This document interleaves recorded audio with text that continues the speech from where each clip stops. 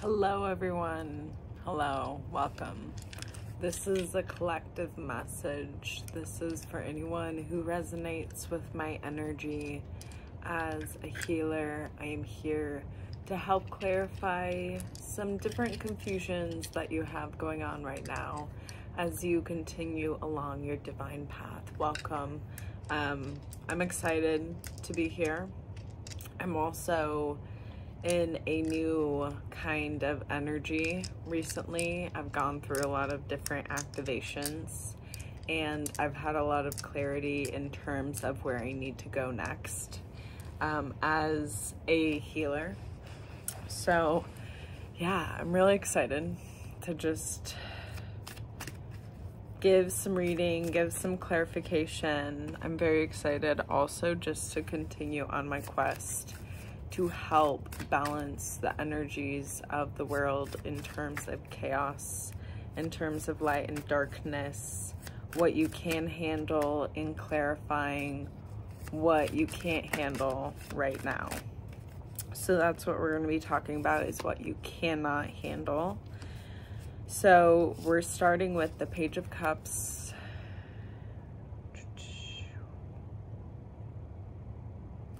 And then we have the Ace of Wands.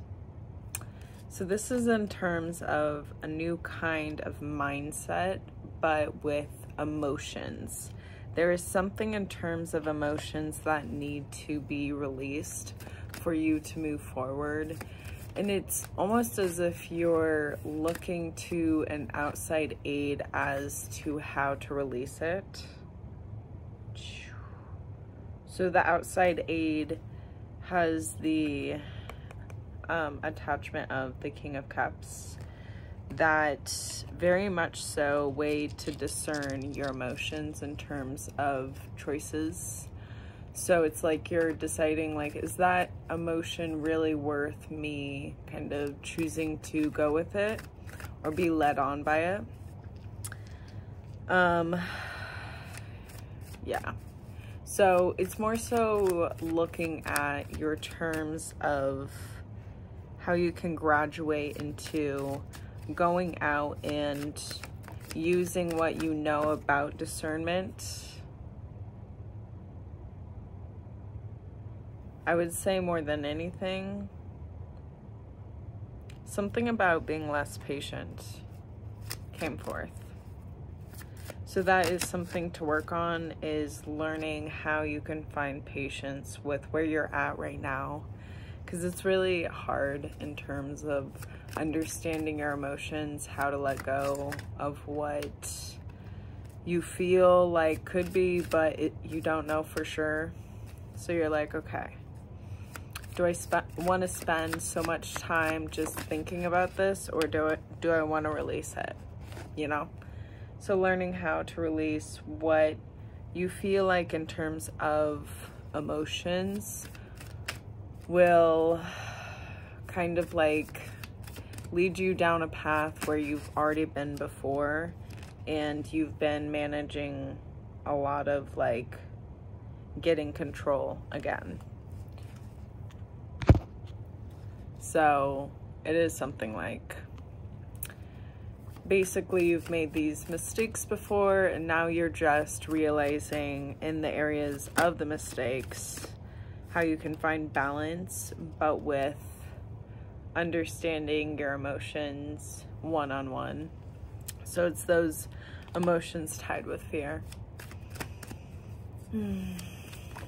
So one really cool way to find a way to like at least come to terms with your fear, which is something that, how would I put this? It's something that will help you be able to decide. Oh boy, okay, hold on. We have the World, Queen of Wands, the Lovers, and the Magician. Like, can I just say decide?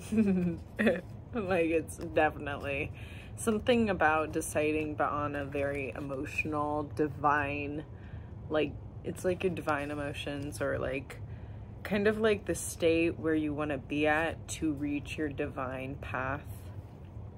Oh my gosh. What just came through my mind was I'm watching Dragon Ball Z. Yeah, Dragon Ball Z. And Goku was going on the dragon's path to get to, I think, King Kai's kind of palace or whatever. So what reminded me of that is just kind of the path of your divine path, and it's like you're finally able to reach that in terms of understanding what it is, but really understanding is through your understanding of, hold on, I'm trying to think.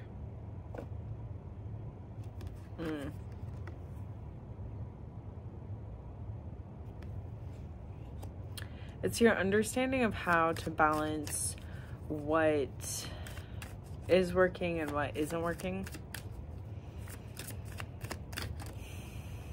Kind of like when you get off track, it's like you're learning how to not berate yourself. You're learning how to actually appreciate yourself. Yo, that's it.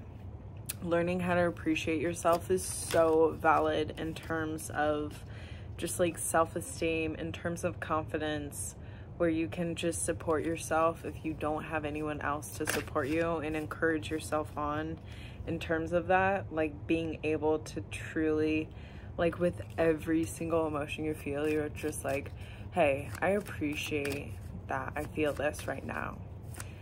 You know, because everything that you feel, like every emotion that you feel, it's some kind of like moment in time, right? Your time.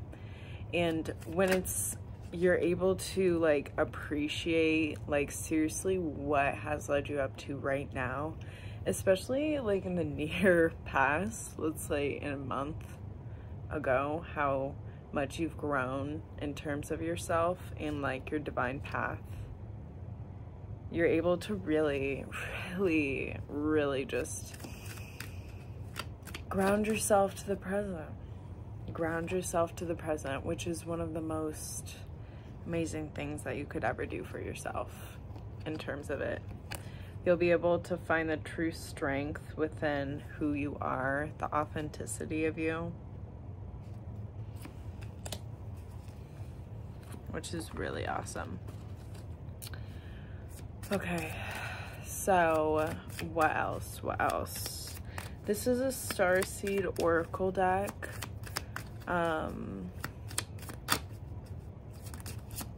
Yeah, I'm just kind of like going through a lot of profound things.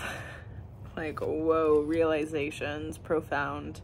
Star Brothers, Oris energy, protection, loyalty, safety, trust. So one thing about this is that you can really emphasize letting go is by trusting the unknown. Every time that you choose to just let something go, like literally something that makes you angry, you're just like, whatever, it's not important right now, and choose to focus on the present moment matter, yo, that's a way to show that you're trusting what you're doing to yourself, to everything else. I remember soul plan, the fated life versus the destiny life. I remember.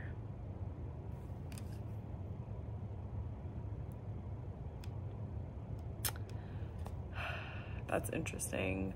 This really reminds me of talking about like past lives, or talking about things maybe in the previous, no, oh my gosh, this totally is talking about in terms of the past, in terms of what happened in the past, learning how to truly let go of it, because it's allowing yourself to get sucked back there and you're not able to get back to the present, which it's kind of like the fated life versus the destiny life. The fated life is more of the version of acceptance of like what was, and the destiny life is also like looking beyond. So it's kind of like choosing to look kind of at both ways of like acceptance of what was, but also what is going to be beyond, and seeing the point of both. Yeah. So now I'm going to pull a past, present, and future card, and I'm going to close off this message. I hope that it's helped so far. I'm hoping. We have Wheel of Fortune for past. So you're really focusing in the near past, at least. Now I talk about near past, okay? So like within like the week, you are choosing to focus on your choices, really looking at those, seeing how they affect you in terms of it. Let's get a descriptor card of it. So it's more so looking at the choices of where you're giving too much to others and not too much to you. So it's looking at where you can give more to yourself in terms of that. More towards what you feel like doing in terms of gaining strength with your mindset. So I'm getting grounding. I'm getting grounding. The present moment, let's get a card for that one, please. We have the Six of Cups, which is very much so giving to your past self in recognition and ownership and appreciation, awareness of what really happened, but like looking back, you know, but with the present tense, like, I don't know, scope, I guess, like glass, I don't know, spy, finder, I don't know. Anyway, and it's the Five of Swords. So this is something about where you've kind of given to a point where it was too, you basically submitted what your beliefs are to help out the rest of the team. So that is the present, which is what you're currently like working on, focusing on, which is the inner child, kind of learning how more so to give to yourself in terms of emotional support, more than the support of backing up other people in terms of their beliefs. Basically, if they can show it, they can own it. I don't know, something like that. The future, Nine of Cups. I would love to get a descriptor of this. Thank you so much. Thank you so much. I'm getting like an inner knowing is like this idea that you've been cooking up. Okay, hold on. I'm getting a little out of hand. Sometimes I just flip and I'm like, whoa. So it's the Nine of Cups for future. And then the Knight of Swords. We have the Five of Pentacles, and we have the Tower, and the Nine of Cups. So in the future, what is to come is more so than anything, I'm getting the sense of community reaching out and areas where you've had, I don't know how to explain this. It's like kind of like this area of, you know, that you could reach out, but there's some kind of hesitancy in terms of like holding back. Like you kind of like physically avoid it in terms of it. When it comes to it, you're like basically busying yourself in other ways instead of just meeting it head on. So to get through this, what you're going to need to do in terms of this in the future when it does come, we have the Four of Swords and we have the Eight of Swords. So basically giving rest to what is not working right now and allowing yourself to just be in the present moment and focus more on appreciating what you have built, you know, since the beginning of the year of 2023. So let me see.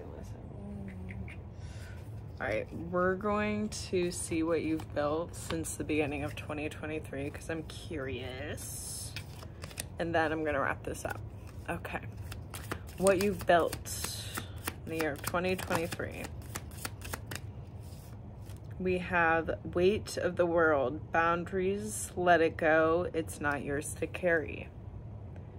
So what you have built is the resistance to carry more than what really is for you.